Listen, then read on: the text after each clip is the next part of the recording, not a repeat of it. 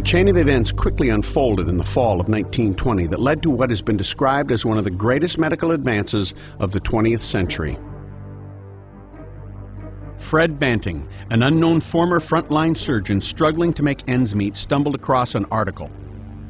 This tiny event triggered a monumental discovery.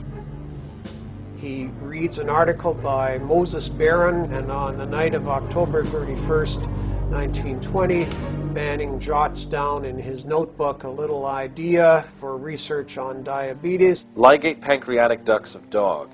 Keep dogs alive till acini degenerate, leaving islets. It seemed like such a crazy idea that even Banting doubted its potential success. He wanted to remove the pancreas from hundreds of laboratory dogs to isolate the cells that produce insulin. From these extracts, he would then produce pure insulin to regulate the blood sugar of human patients. To make his idea work, he returned to his alma mater, the University of Toronto, where he met with world-renowned physiologist J.J.R. MacLeod. From their very first meeting, Banting and MacLeod were not particularly copacetic. MacLeod was a senior professor, articulate, very learned. Banting was a young guy who knew almost nothing about what he was trying to talk about. But Banting was a dreamer with just enough salesmanship to win over the academic. MacLeod was favorable enough that he said, well, if you want to come back at the end of the year, I might be able to give you some help. He said to his two graduate students, well, you guys help Banting out. He needs all the help he can get. And the two graduate students tossed a coin to see who would work first with Banting.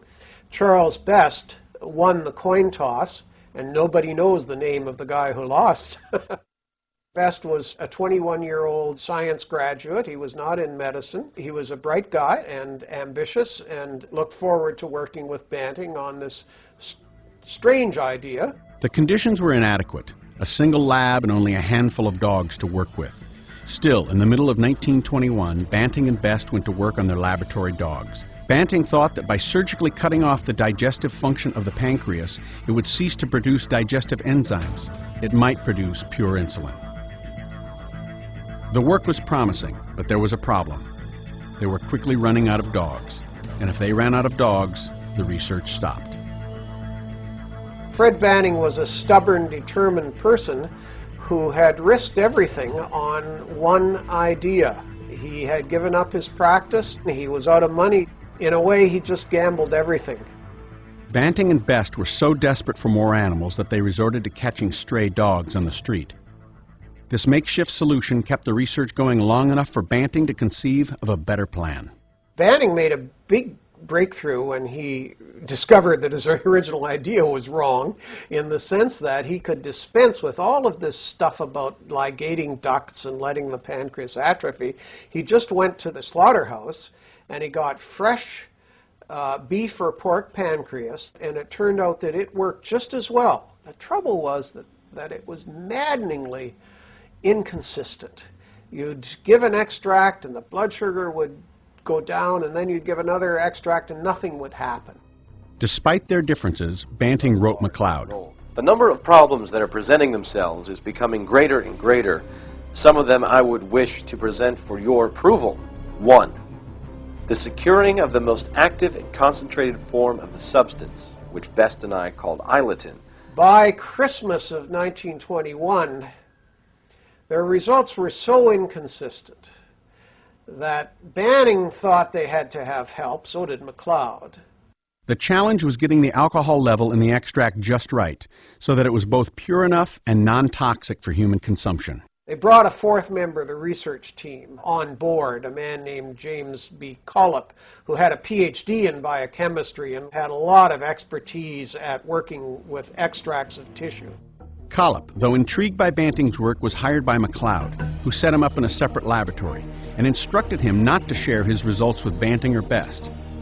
So the race was to see which lab would be the first to refine the extract enough for use in human trials. The patient chosen to first get the pancreatic extract was a 14-year-old boy named Leonard Thompson. He was reduced to 65 pounds from his diabetes and was within a few weeks of death.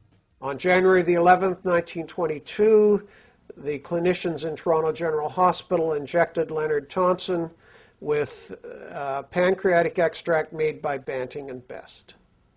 Great milestone in history. Well, no, because that first test failed. 12 days later, on January 23, 1922, they resumed administration of extract on Leonard Thompson, and this time they got spectacular success. Leonard Thompson flourished with Collops extract. The chemist had determined exactly the right amount of alcohol to purify Banting's elixir.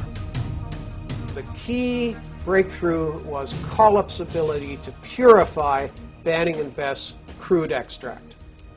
The early patients were a lucky few, and after surviving 3 years on a starvation diet that nearly killed her, Elizabeth Hughes was one of them. Fred Banting examined 15-year-old Elizabeth Hughes on August 16, 1922. She was 5 feet tall, she weighed 45 pounds, and was clearly within a day or two of death from starvation. He began giving her insulin, and we have an amazing record with wonderful letters of Elizabeth coming back to life. In 1923, Fred Banting and J.J.R. MacLeod were jointly awarded the Nobel Prize for Medicine. While only 2 names appeared on the award, one presenter at the ceremony stated that in the discovery of insulin, there is glory enough for all. As a result of this collaboration of 4 people who didn't like each other and who occasionally literally fought each other, nonetheless, within 18 months, this team gave the world an effective treatment for diabetes. News soon spread about the remarkable results that Elizabeth Hughes and others had achieved. But the remaining masses still suffering from diabetes would wait until someone learned to mass-produce the miracle drug. They waited, with their lives hanging in the balance.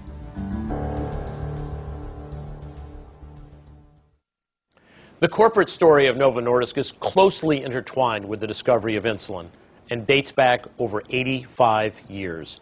It is rooted in the philosophy that the patient should be the center of care. And the patient in our story is Dr. Murray Crowe, a physician with type 2 diabetes herself, who was the beloved wife of Dr. August Crowe, a Nobel Prize-winning physiologist from Denmark. During a lecture tour in the United States, Dr. Crowe heard about the discovery of insulin in Canada and raced to Toronto to obtain a license to manufacture insulin in Denmark. When he returned to Denmark, he enlisted the help of his wife's physician, Dr. H.C. Hagedorn, and Nordisk Insulin Laboratory was born.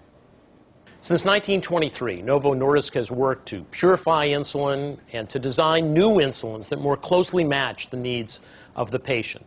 This, coupled with the development of devices that make insulin easier to use and educational materials that make the lives of patients with diabetes easier. Novo Nordisk's commitment and corporate vision is to defeat diabetes. In the meantime, we're working on a day-by-day basis to improve the lives of people with diabetes.